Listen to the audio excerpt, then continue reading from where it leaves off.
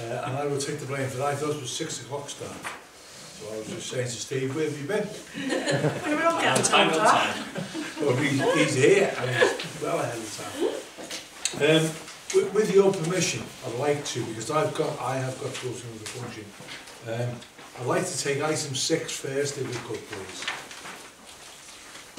Tonight. Is that okay with you, Joe? Yeah. Okay.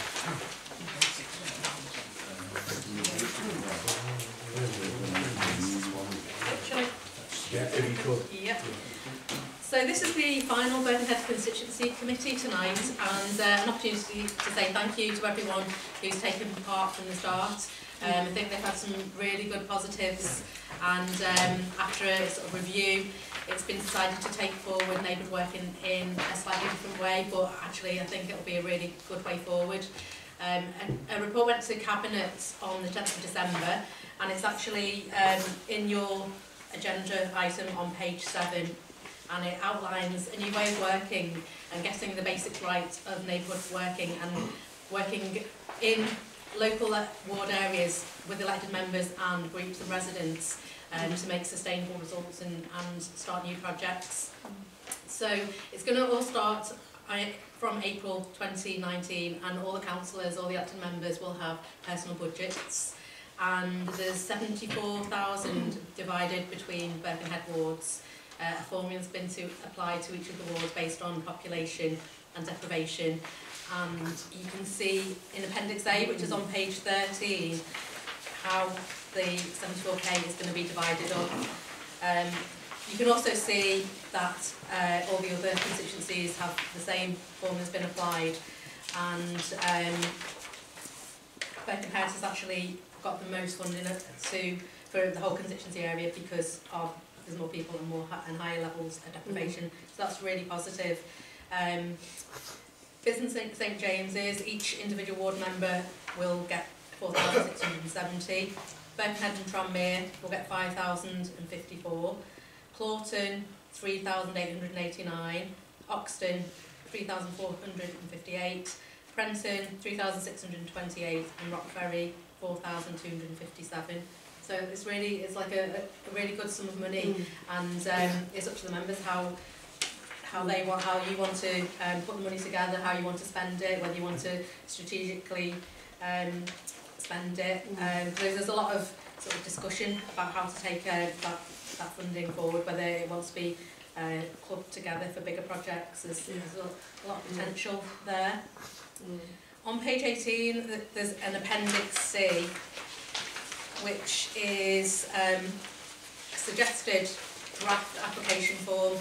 It's quite a general application form, sort of thing that we used to use for your Wirral, that type of small grants fund. So it seems to do the job. It's for applications from charities, businesses, community groups, different partners. Asks a little bit about the project idea. It has to fit in with supporting the local area, benefiting the local area. So it's a sort of project that you were looking at funding before. It hasn't been decided yet how they're going to be promoted. It's up to the ward members. So what we'll do is we'll sit down, we'll have a workshop, we'll discuss and agree what's the best way, but we'll be using the usual ways of promotion, which will be social media. We'll work with the ward members to see how they want to promote it in each of their wards. But again, it'll be up to the ward members how frequent they want the application to take place, whether it be quarterly, 6 monthly, annually. So there's a lot of scope on how it can be delivered. In Appendix B, which is page 15, there's further suggested guidance on frequency of applications, the criteria of the applications, how to showcase the projects, how to evaluate them and how to publicise them. Well, again, this can all be discussed, amended and refined. It's sort of to give an idea, a guide how to go forward, but it's not set in stone. The neighbourhood team will facilitate, so our team will help work with all the councillors to see in each ward the types, how they want to fund, what they want to fund, how they want to communicate about the process, and then we'll work with the groups that they want to be funded. So again, we can sit down with elected members and see exactly how they want to do it and what they want us to do as well. But it seems like a really exciting way forward, and I think it'll work really well. So these are the suggested proposals that have been agreed, and it just now the next step is to sit together, have a workshop and sort of refine it a little bit more and how councils want it. Okay, members, you've heard the report. It is, I think it's a very good report. It outlines where we are at the present moment. So I think just from my own point of view, Joe, just say across the 6 wards we still want to carry on doing what we're doing at the present moment. For example, skips, yep. and that comes out of that money. Like for ours, 3,800. Yeah, well, there'd be a proportion of that would come to. Yeah, and hopefully we're going to sit, George and I are going to sit down next week and see if there's any way, if there's any underspends that we can use it for those, we can top slice it for those sort of activities. Anybody else got any thoughts? Yeah. Stuart? I think, you know, A, it's good news because we got a budget again. Yes. We didn't have one. We didn't have it. And B, I think it's good news that it reflects poverty, because you know that's what we should be about, in tackling those deprivation figures. So it reflects that. So overall, Birkenhead has come out better. All right. So my ward, and you know, if we all know Birkenhead, we know the different districts have different characteristics, and perhaps that allows us to reflect that. But I think there should also be some commonality, because there are some things that are common to all wards.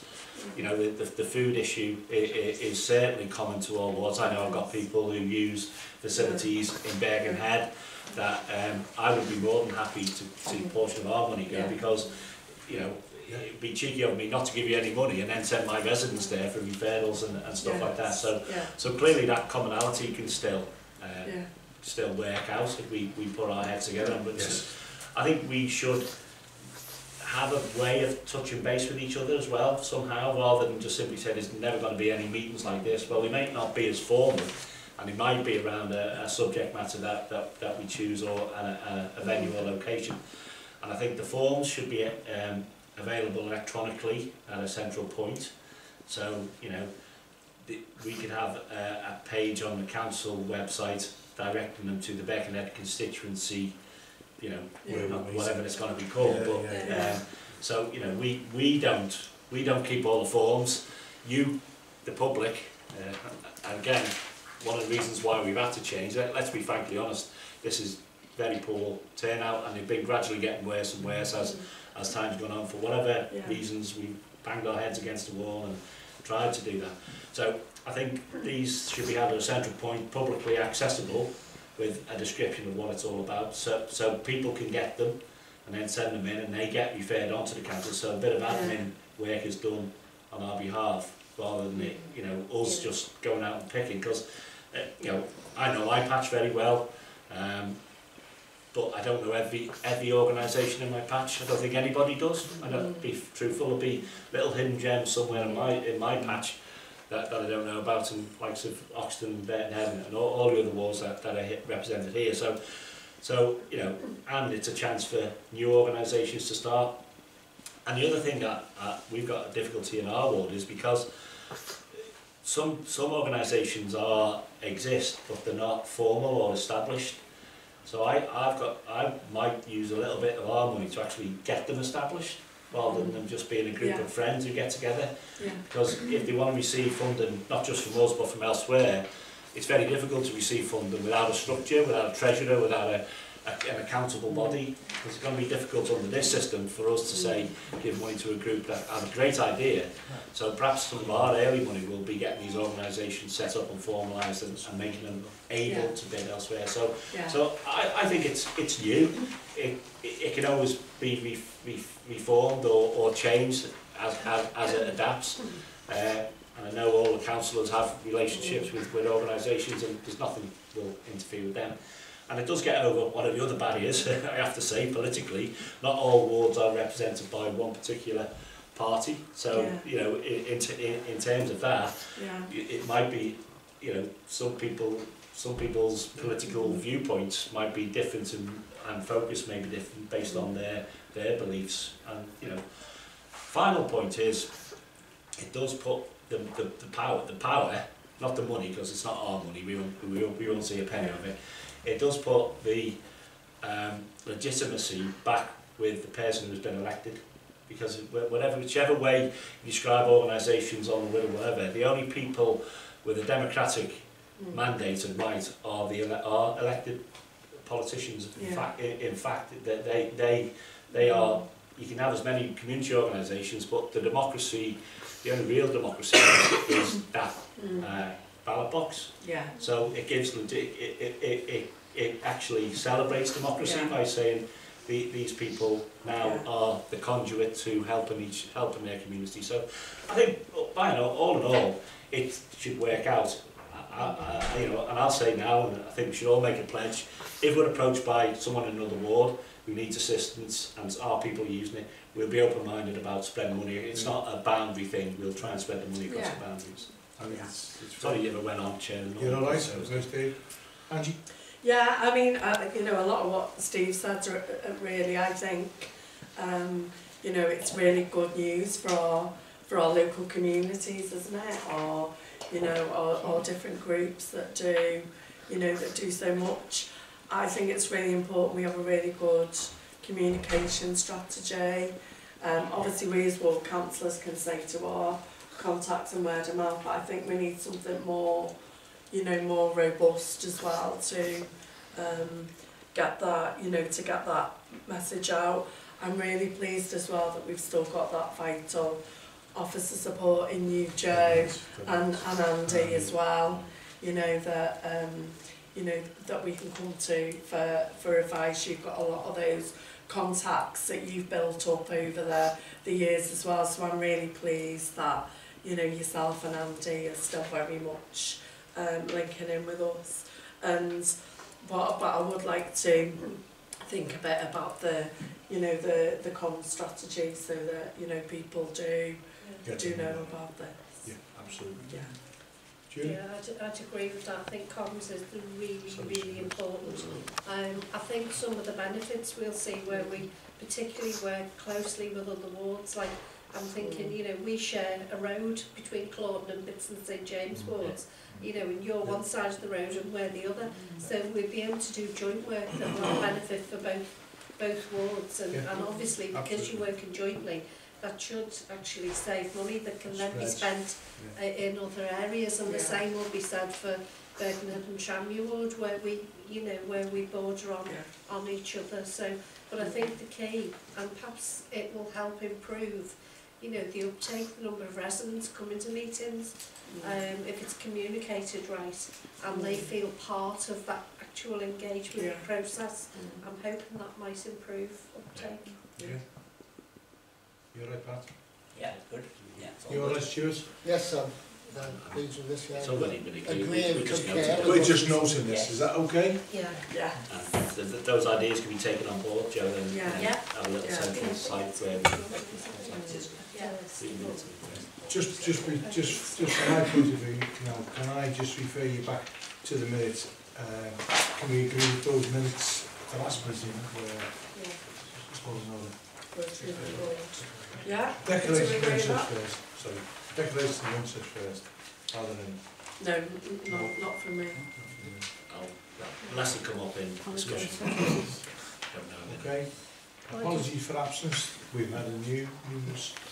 Jean Stapleton, Central, apologies as well. Jean, Phil, Brian, Alan Graham's of the town. Alan Graham's of the town. Chris, the Moira. Chris Moira, and Billy.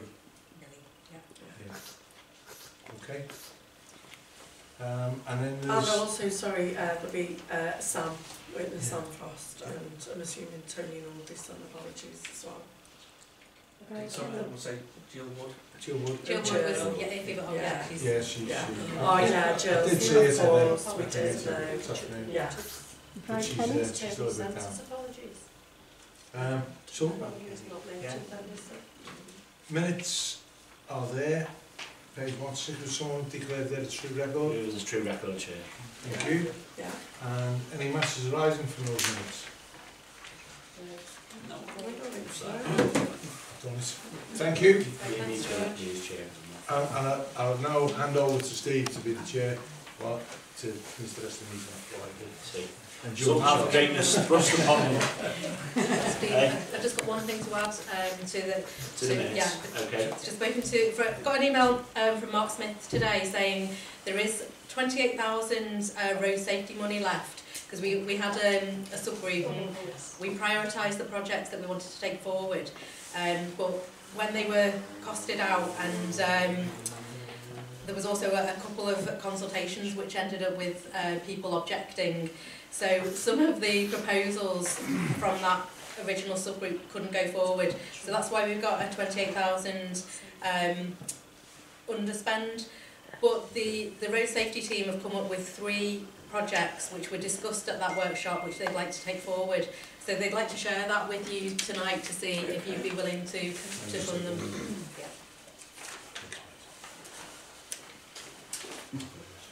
Yeah. Okay.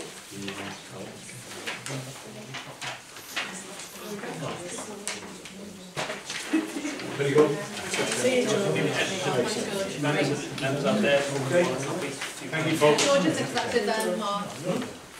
George has accepted that.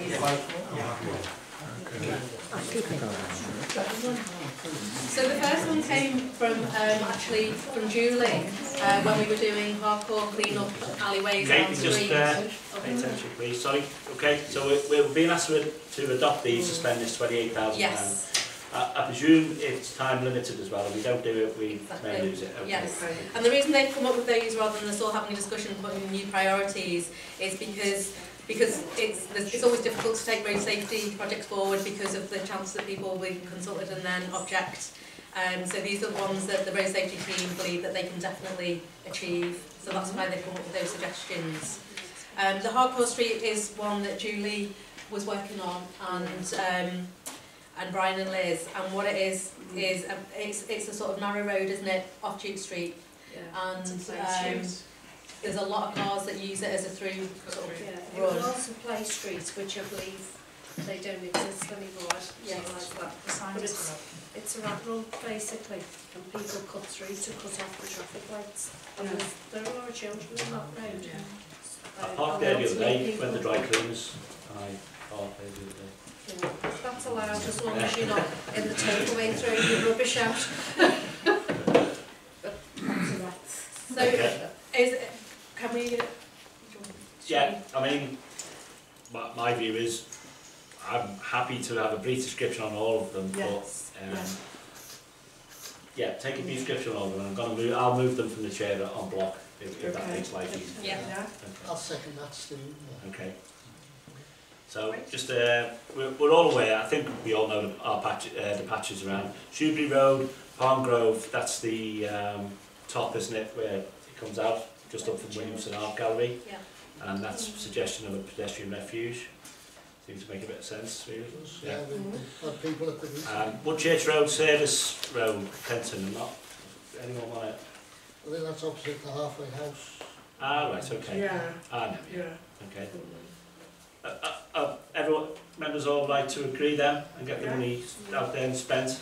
Yeah. I agree. Okay, so Yeah. we'll add that formally to the Yeah. minutes. Mm-hmm. Okay.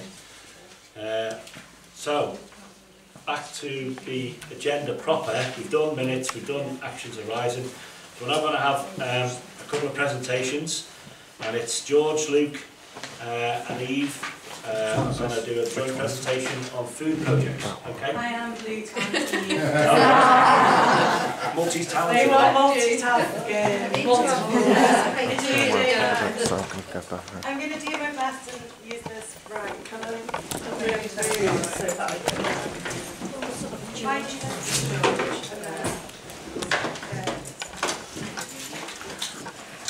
So I came, I think it was in September after our super summer holidays, and told you a little bit about what we've been up to. So just a quick recap. So feeding Birkenhead, supporting Wirral, as we now are, and the projects which are part of it. Over summer, we did 10,000 meals for over 900 individual children. The Department of Education, who funded it, and asked the UK, so all the projects across the UK, to deliver 20,000 meals. So Birkenhead alone, the 6 projects that we had, did 10,000 meals themselves, which was incredible. We really recognised last summer the importance of not only good quality meals that are meeting school food standards and all of that, but also good quality activities that go with it as well. So when we first started this, it was very much about we need to feed children that are hungry. And from that we have recognised that it's not just about that, and we think, thank you, we don't want to put a sticking plaster on it. Oh, here we go. And this little girl's going to tell you.